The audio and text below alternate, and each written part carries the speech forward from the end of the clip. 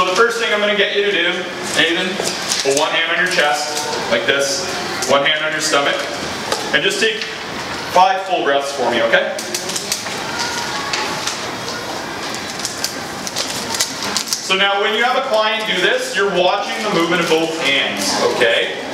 And what I'm looking for is, preferably, I want way more movement from the bottom hand. I want to know that he's belly breathing. And he is doing that. He's doing a great job. So you're not telling him how to breathe? No, I'm not telling him how to breathe. What'll happen is you do this to some of your type A clients and they're like this. And the bottom hand isn't moving, the top hand is literally going up and down inches. So, that was good there. Excellent. So what's going to happen is this. Everybody breathes. You don't coach them? No, I don't coach them, I just let them do it. Everybody breathes 25 to 30,000 times a day. Do you know how many reps of shrugs that is if you're chest breathing? You're doing 25 to 30,000 shrugs a day.